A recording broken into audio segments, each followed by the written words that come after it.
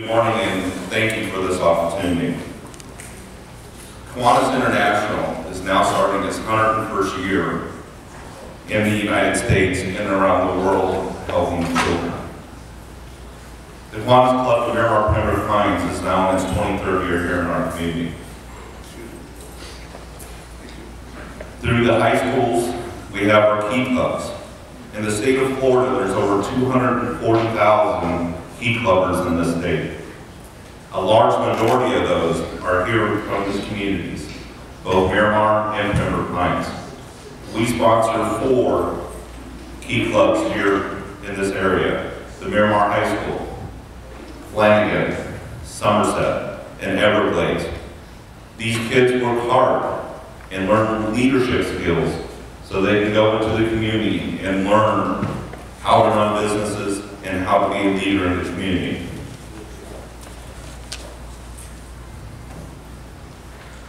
With our service over the years, the Miramar Police Department is a member of our club.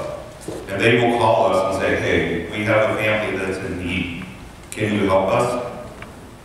And we work together in raising money when we need to help families in the communities. Whether it's cleaning a house, the outside of a house because of code compliance issues, painting a house. We used to do a house every year just from the code compliance here in our communities. Older citizens that are unable to do this.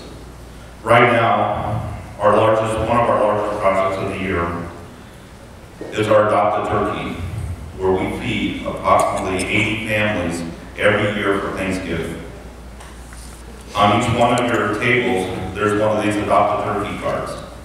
This is how we fund this program. It's $10 to help us give these people a Thanksgiving dinner.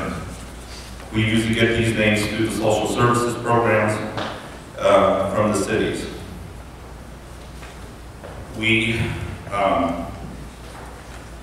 work with our key clubbers who also do food drives. We've done, just finished the weekend with food drives here at the at Publix. Now we're in need of the money to fulfill the rest of the orders. Every family will get a $15 gift card from Publix and probably enough food for 2 to 3 weeks. So if you can help us, please come up and talk to us. We'd be more than happy to let you know how you can help. Thank you.